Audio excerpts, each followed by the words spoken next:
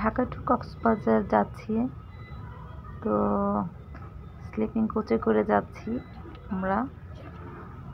আর আমাদের এই মজার জার্নির বর্ণনা আজকের ভিডিওতে আমি দিব। আশা করি আপনাদের ভালো লাগবে। গোল হয়ে বসে এখন আড্ডা দিচ্ছে মেয়ে বাবা, এই যে আমার দুষ্ট মেজোটা, আর এটা হচ্ছে আমার রাজপুত্র। চিপস খাচ্ছ? এখানে পর্যাপ্ত আলো নেই, তাই আর সবাই রেস্ট করছে। আলো জ্বালায়নি, তাই এখানে আলোটা অত দেখা যাচ্ছে না, একটু অন্ধকার লাগছে, ভিডিওটা ক্লিয়ার আসছে না। মামার কেমন লাগছে বলো? ভালো, শুধু ভালো, শুধুই ভালো।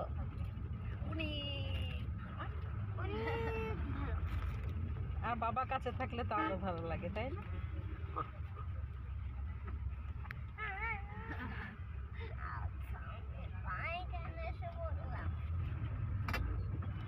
মোয়াজের জায়গা নাই, মোয়াজ থাকবি মায়ের কাছে। আমি কার কাছে? তুমি দুজনের কাছে।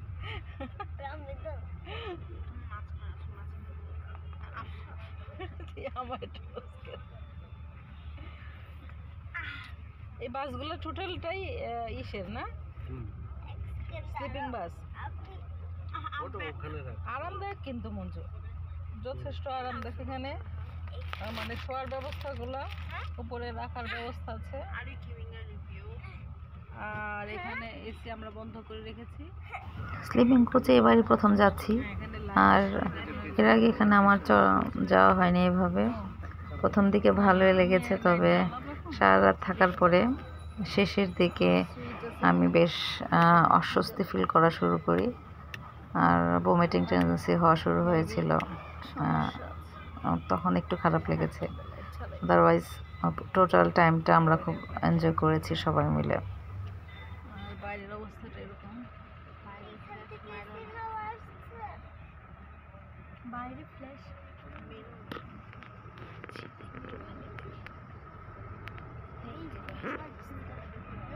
আমরা এখানে সবাই বসে আড্ডা মারছি গোল হয়ে। আর আমি তো এখানে ঘুমাতে পারি। হ্যাঁ, আমার ছেলে এখানে শুয়ে পড়েছে অলরেডি, আর পাশের বেড রেখে আমরা চলে আসছি। পাশের বেড খালি পড়ে আছে, একটা বেড নিলেই পারতো, সবগুলো বসে থাকতো। দুইটার মধ্যে আমরা রাতের জন্য যদি আটকায় দেয় তাহলে কিন্তু মোয়াজের দাঁতের জন্য আটকাবে না। Mamma's boy, mummy is always মোয়াজের কাছে আছে। দুইজনকে ফেরত পাঠিয়ে দিব। মাহির কেমন লাগছে বলো? ভালো লাগছে।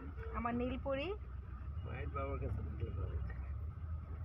আর আমি তো সবার কাছে। তুমি? সবার কাছে।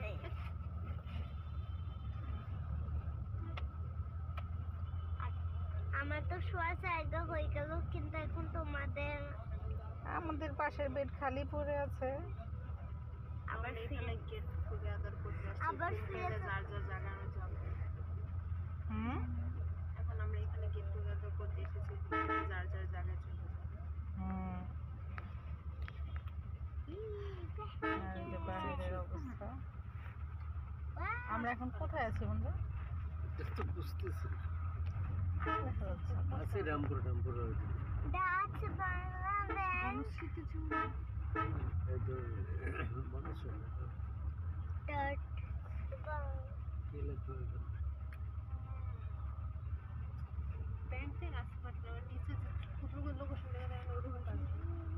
স্লিপিং বাসগুলো কিন্তু ট্রেন থেকে আরামদায়ক আমার কাছে তেমন না। আমার কাছে না যে কোনো বাসে ট্রেন থেকে বেশি আরামদায়ক লাগে। কিন্তু দিকে ট্রেন শর্ট জার্নি ছিল তো। হ্যাঁ, ফুড সার্ভিস, তোমার ফুড সার্ভিস। হ্যাঁ, এখন আমার পানি খেতে ইচ্ছে হচ্ছে, পানি তো নাই কারো কাছে।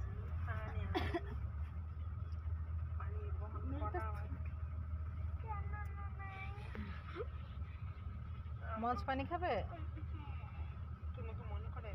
কৃষ্ণা পেয়েছে? আমি পারি না আজকে ঘুমাতে। আলোর স্বল্পতায় ভেবেছিলাম যে এই অংশগুলো কাট করব ভিডিওর, বাট মনে হয়েছে যে থাক, স্মৃতিগুলো কাটতে ইচ্ছা হলো না। কারণ মানুষ ডায়েরি লেখে না, ডায়েরিতে মানুষ স্মৃতিচারণ করে, অনেক কিছু লিখে। আর আমার কাছে এই কন্টেন্টগুলো এক একটা ডায়েরির মতো মনে হয়। এক একটা জায়গায় ভ্রমণ করি, আর এই ছবিগুলো যখন দেখি, ভিডিওগুলো যখন দেখি, তখন মনে হয় যে আমি ঠিক ওই জায়গাতে ফিরে গিয়েছি। আর ফিলিংসটাও সেরকম হতে থাকে। ব্যাপারগুলো বেশ উপভোগ্য হয় আমার কাছে। সমুদ্র শুয়ে বুট খাচ্ছে। প্রতিনিয়ত আমরা ছুটে চলছি যার যার ব্যস্ততা নিয়ে, কাজ নিয়ে। আমাদের যেন একজন আরেকজনের জন্য সময় দেওয়ার একটুকু সময় নেই, আরেকজনের ফিলিংসগুলো শেয়ার করার সময় নেই। এভাবেই হয়তো আমরা অনন্তের পথে চলে যাই। আমাদের জীবনটা এভাবে একটা সময় হয়তো শেষ হয়ে যায়। কাজে যতটুকু স্মৃতি থাকে আমরা ধরে রাখতে পারি, এটাই আমার কাছে অমূল্য মনে হয়। এর বেশি লাইফে আর মানুষের কী বা চাওয়ার থাকতে পারে? আমার কাছে জীবনটা এমনই।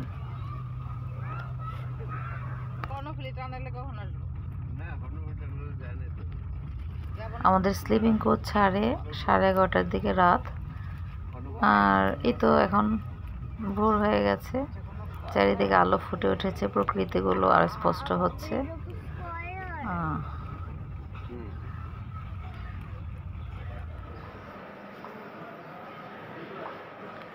এখন বাস একটা রেস্টুরেন্টের সামনে থামালো।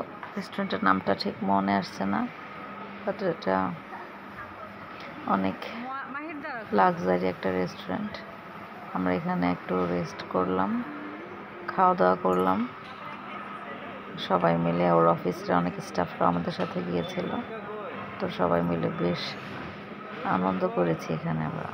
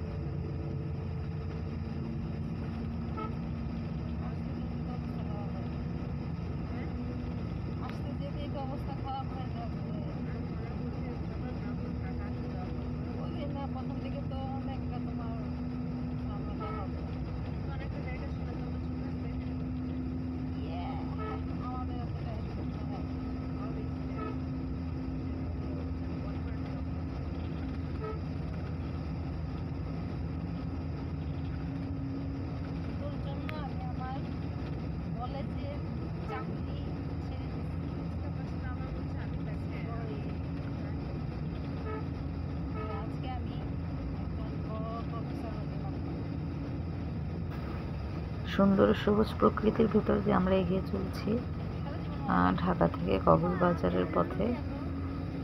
দুই দিকে সবুজ আর গাছপালা, পাহাড়ি পথ দেখতে দেখতে আমাদের ছুটে চলছে।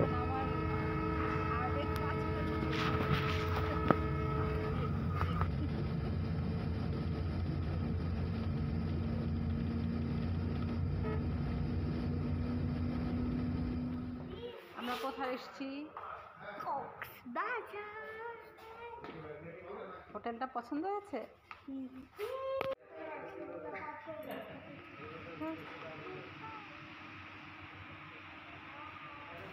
আমরা কক্সবাজার চলে এসেছি। আর হোটেল কোরিয়ান একটা hotel, maybe hotel Wang Meridien, হোটেলটার নাম ওয়াং মেরিডিয়ান হোটেল। বেশ গুছানো, ছিমছাম, মোটামুটি লাক্সারি হোটেল। আমাদের বাচ্চাদেরও খুব পছন্দ হয়েছে এটা। আর সবচেয়ে বড় সুবিধা হচ্ছে এখানে সমুদ্র থেকে একদম কাছে, বিচ থেকে একদম কাছে, লাবণী পয়েন্ট বিচ থেকে আমাদের এই হোটেলটা খুবই কাছে। তাই আমরা পৌঁছেই একটুখানি রেস্ট নিয়ে আমরা বের হয়ে গিয়েছি বিচের উদ্দেশ্যে। আর মঞ্জু নাচানাচি করতেছে।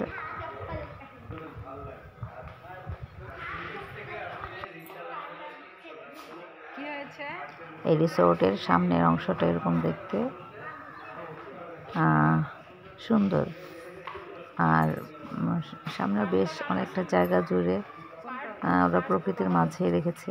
এটা হোটেলের ভিতরে অনেক সুন্দর করে সাজানো, এবং ওদের বিভিন্ন ধরনের আরও আয়োজন আছে ভিতরে।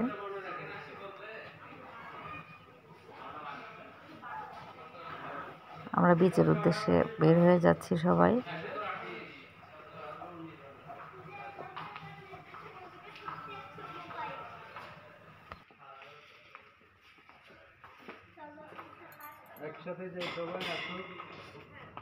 এই গাছটা আমি নেবই। আর যখনই কোথাও আমি ট্যুরে যাই, যেখানেই যাই, আমার মেন ফোকাস থাকে সবুজ গাছপালার দিকে। ছোট ছোট গাছ দেখলে মনে হয় আমি কিছু গাছ উঠিয়ে নিয়ে যাব ঢাকাতে। তবে শেষ পর্যন্ত আর সেটা করা হয়ে ওঠে না, জাস্ট ফান। এখন বালির মধ্যে দিয়ে আমরা হেঁটে যাচ্ছি, একটুখানি দূরে 5 মিনিটের পথ হবে। ট্রাফিক ট্যুরিস্ট পুলিশের অফিস বোধ হয় এখানে, এই পাশটাতে, আমাদের হোটেলের পাশেই। এরা সবাই একসাথে ফটোশ্যুট করছে, আমার বাচ্চারাও। এই তো সবাই নেমে যাচ্ছে এখন বালির মধ্যে দিয়ে। মরুভূমি পার হয়ে আমরা বিচে যাচ্ছি, লাবণী পয়েন্ট বিচ। পৃথিবীর সবচেয়ে বড় সমুদ্র সৈকত, যেখানে গেলে আমি অনেকবার গিয়েছি। আর যতবারই যাই মনে হয় এই প্রথম গেলাম। আমি মানে হঠাৎ করে বাচ্চা হয়ে যাই, নিজেকে ধরে রাখা যায় না। আর সবাই এটা নিয়ে খুব হাসাহাসিও করে, মজাও করে, আবার টেনশনও করে যে মার কী হবে এখানে আসলে, সাগরের পরে আসলে মা চিৎকার শুরু করে দেয়। বাট ফিলিংসটা আমার কাছে অন্যরকম লাগে। সাগরের ঢেউয়ের সাথে জোরে জোরে গলা মিলে চিৎকার করতে আর পা ভিজাতে আমার অসম্ভব ভালো লাগে। কতবার যখন এই যে বালির মধ্যে পা ভিজে দাঁড়িয়ে আছি আমি, আর পেছন থেকে আমার বাচ্চাগুলো চিৎকার করছে, মা মা যেও না। আমার ছেলে ও পাগলের মতো চিৎকার করতে থাকে, মা যেও না, যেও না, সাগরে পড়ে যাবে তুমি। আর ওই যে ওর স্টাফরা সব নেমে গেছে সাগরে, খেলছে, মনে হয় ফুটবল নিয়ে নেমেছে, সবগুলো খেলছে, বল খেলছে। আর কিছু গেস্ট ওদের সাথে যোগ হয়েছে।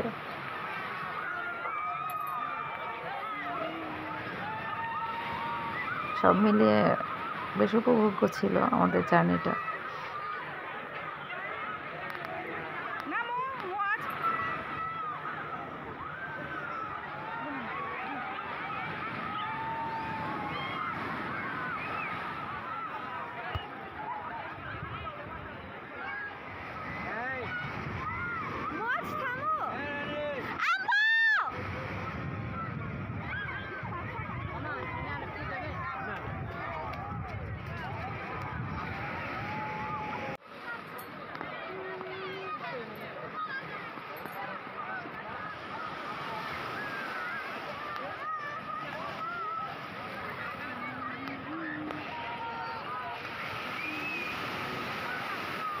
সমুদ্রের এই যে বিশালতা, এই যে গর্জন, মানে মনকে আমার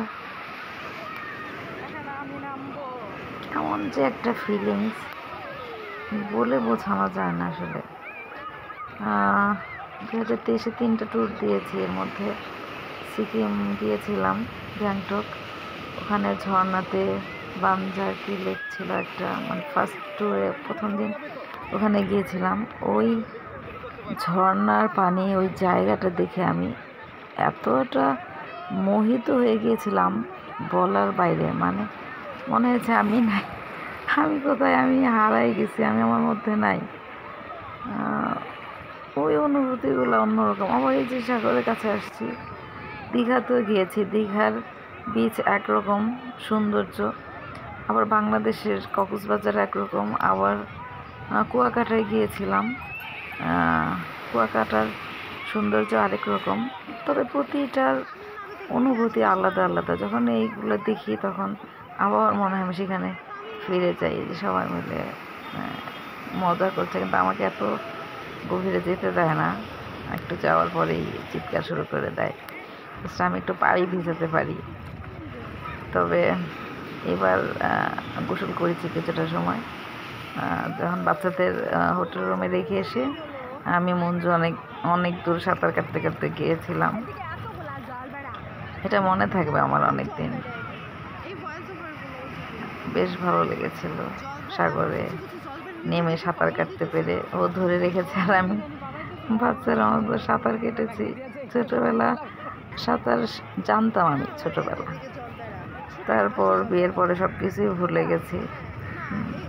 আবার সাগরে নেমে মনে হয়েছে না, একদম ভুলে যাইনি, একটুখানি সাঁতার কেটেই দেখি, মনে হয় পারি। মাছ তো মানে পাগলের মতো করছিল, এই যে নামে বীর পুরুষ।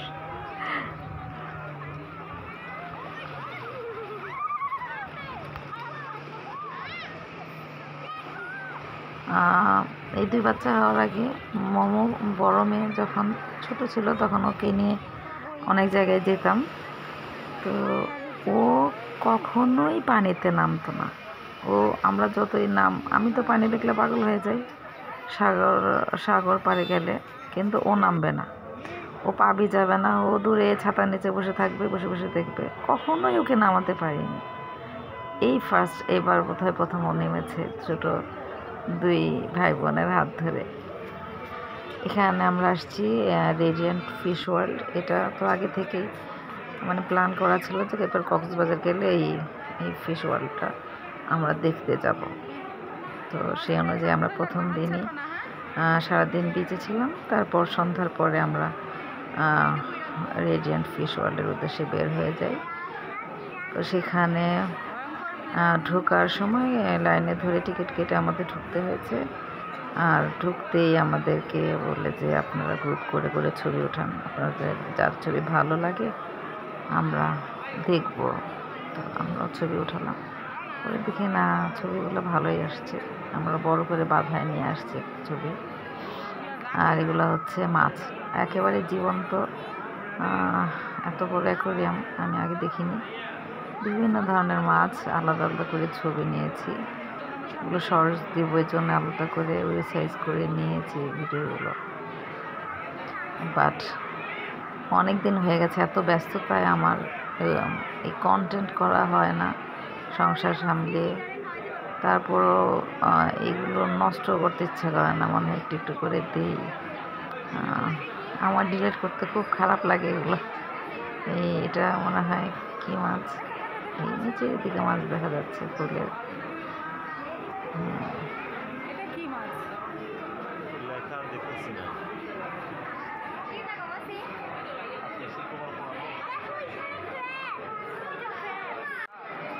এখানে খাবার দিচ্ছে মাছগুলোকে, কেউ বোতলে করে, যে যেভাবে পারছে খাবার দিচ্ছে। এটা শার্ক, বড় শার্ক, চারিদিকে ঘুরে অনেক বেশি শার্ক এখানে দেখা যায়। আর এত বড় অ্যাকোয়ারিয়াম বাংলাদেশে বোধহয় হয়নি। এই শার্ক দেখতে পাচ্ছেন, এটা সবাই ক্যামেরা ধরে রাখছে। আমরা এখন চোখ দেখা থেকে বেশি ক্যামেরায় দেখতে অভ্যস্ত হয়ে গেছি। মনে হয় পরে দেখব, আগে ক্যামেরাতে ভিডিওগুলো নিয়ে নিই। অ্যাকোয়ারিয়ামের ফিশগুলো, এগুলো বড় সাইজ।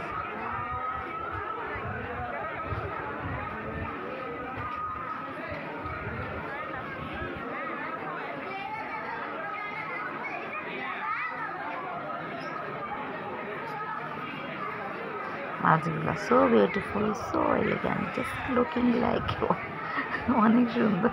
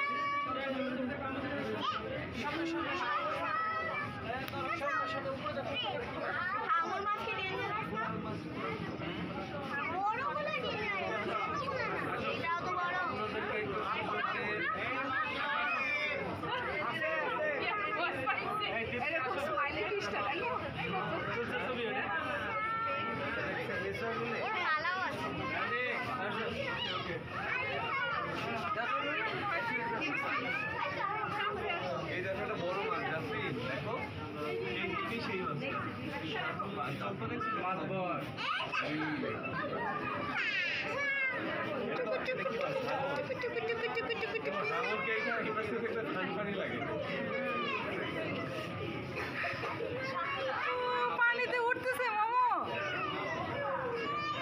ও সো কিউট। এই তোমার বাবা চলে গেছে।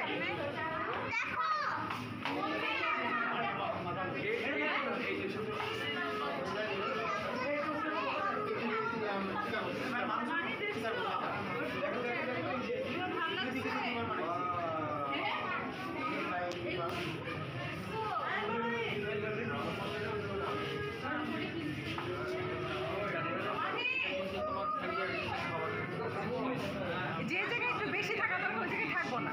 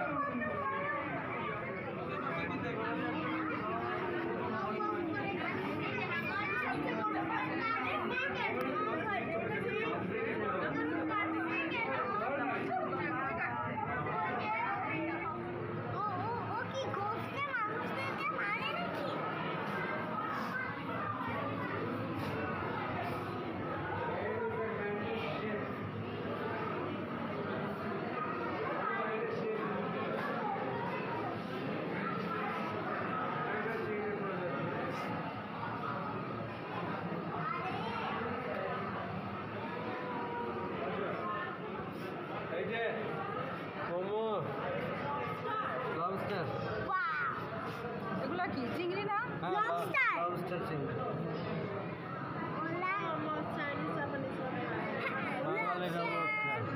আমি পাইলেও খাইতাম।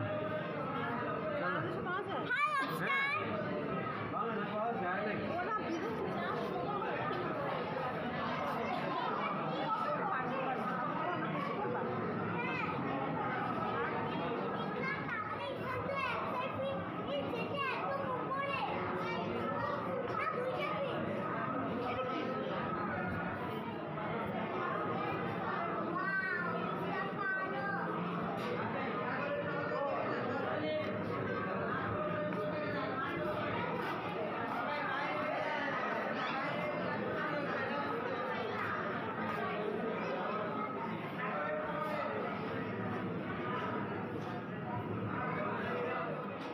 এটা নাকি এক ধরনের চিকিৎসা।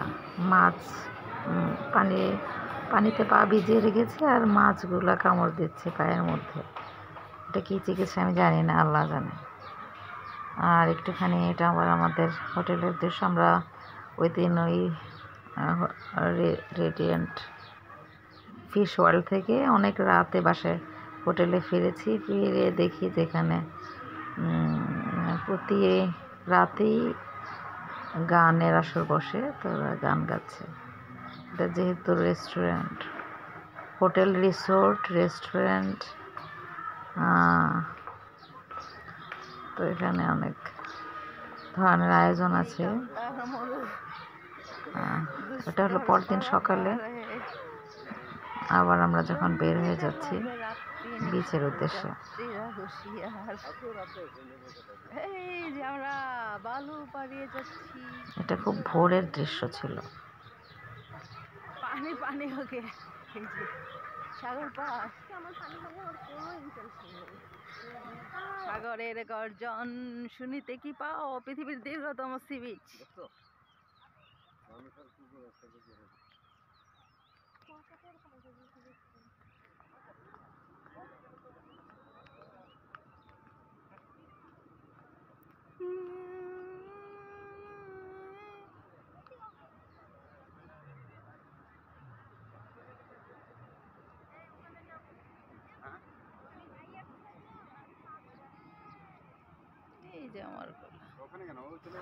আমি পেছনে ছিলাম, খুব দূর থেকে ওদেরকে ফোকাস করে ভিডিও নিচ্ছি, আবার ছবি ওঠাচ্ছিলাম। ওরা দেখতে পায়নি, আমি প্রায়শই কাজই করে থাকি, ওরা জানে। আমি পেছনে হাঁটি আর ভিডিও করতে থাকি। এখানে আরেক জোড়া দম্পতি হাঁটছে, এই তো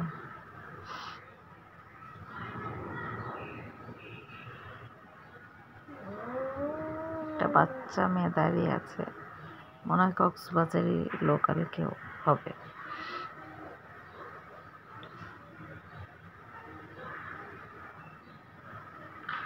একজন আঙ্কেল মনে হয় তার নাতিকে নিয়ে আসছে, সাগর পাড়ে হাঁটছে, ফ্রেশ এয়ার হাঁটাহাঁটি করছে সবাই।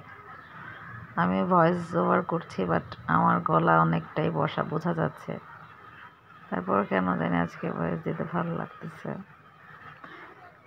এখানে দ্বিতীয় দিন বোধহয় মাছ ধরতেছে, আর প্রতিদিনই ভোরে এসে দেখি ওদের মাছ ধরার দৃশ্য দেখেছি যে কয়েকদিন ছিলাম। ছোট ছোট মাছ জালে ধরে, কাছ থেকে ভিডিও নিয়েছে, আমার অন্য জায়গায় আছে ছবিগুলো। এই যে মাছগুলো ওঠাচ্ছে,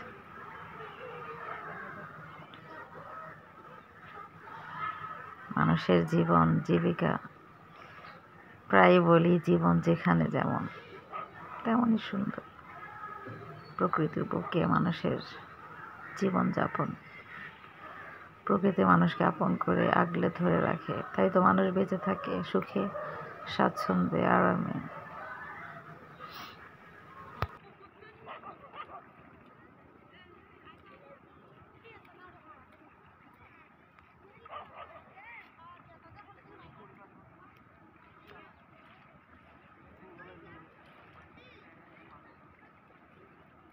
কৃষ্ণাই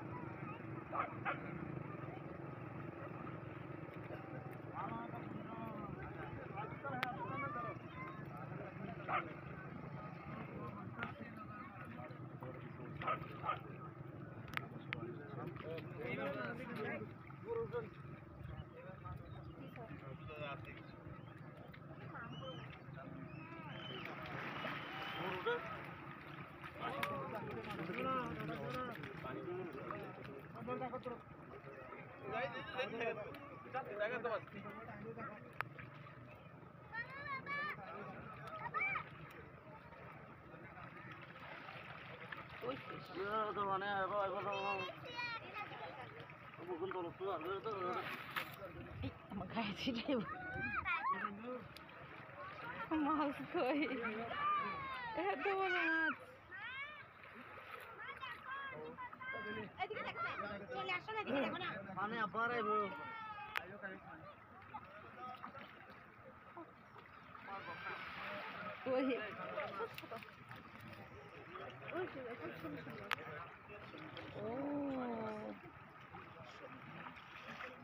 Small fish.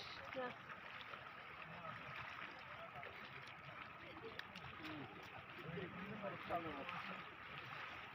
কত মাছ পাইছে এত বড় জাল দেয়া।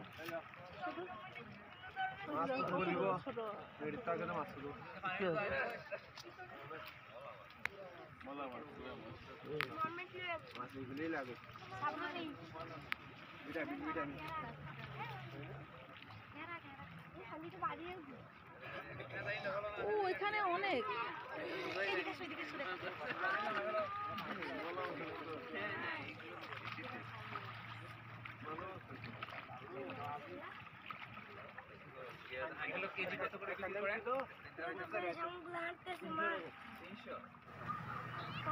অনেক ফিশ উঠেছে, ছোট ছোট মাছ।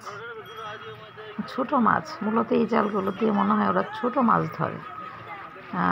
রাতে বোধহয় জাল বিছিয়ে দিয়ে যায়, আর সকালে ভোরে এসে অনেক জেলে মেলে এগুলো উঠে দেখি জাল ভরা ছোট মাছ, মলা, ঢেলা, বড় মাছের পোনা এরকম।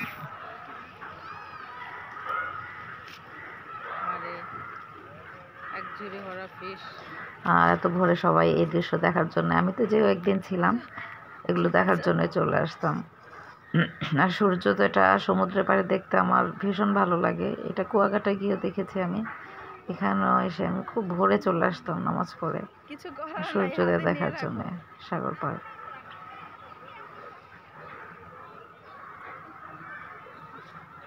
আমার আল্লাদি পোলাপান বাবাকে ধরে ধরে হাঁটে, আমি তো একটু দূরেই থাকি। ওদের ভিডিও ম্যান, পেছনে থেকে থেকে ছবি ওঠাই প্রকৃতির, ওদের মানুষের। আজকে এই ভিডিওটা অনেক লম্বা হয়ে গেছে, প্রায় 41 মিনিটের ভিডিও।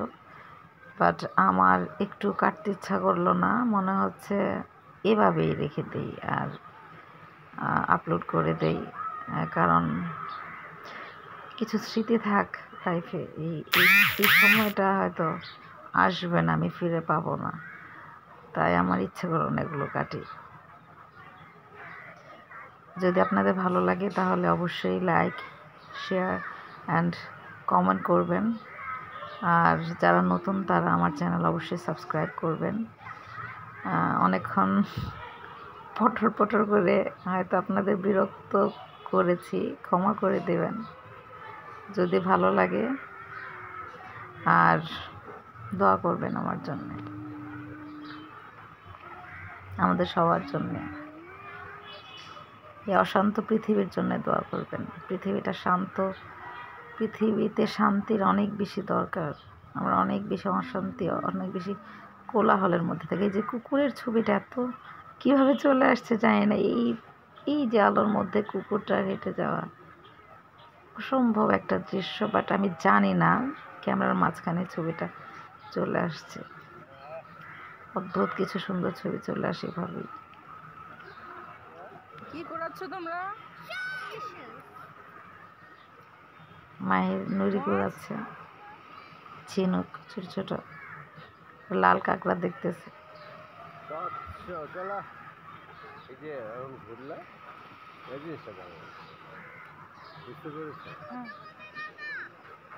আর কি ভালো লেগেছে? সৌন্দর্য উপভোগ করবে, মঞ্জুর কি যেন লেকচার দিতেছে। দেখা যায় সমুদ্র উপভোগ করা জিনিস, সমুদ্রকে নষ্ট করা জিনিস না। রাইট, নেক্সট বুঝতে পারছো? নেক্সট সমুদ্রের সর্বোচ্চ তুমি পা যেতে পারে, আধা ঘন্টা ধরে একই জায়গায় দাঁড়ায় আছে। হ্যাঁ, আমি দাঁড়িয়ে থাকলে তো চিল্লাইবা। সৌন্দর্য আমি যদি এখন সৌন্দর্য গিলতে যাই ওখানে, তুমি আমারই গিল্লা ফেলবা। না, ওইখানে তুমি গেলে তোমার পাগল হয়ে যাবো। পাগল হইলে পরে আমার তো পাগল বললে আমি কি করবো? পাগল বললে তো এত বছর কাটাই দিলা। কাটাইছি তো, তাও অর্ধ পাগল হয়ে গেছে। অর্ধ তোর সময় মতো অর্ধ পাগল।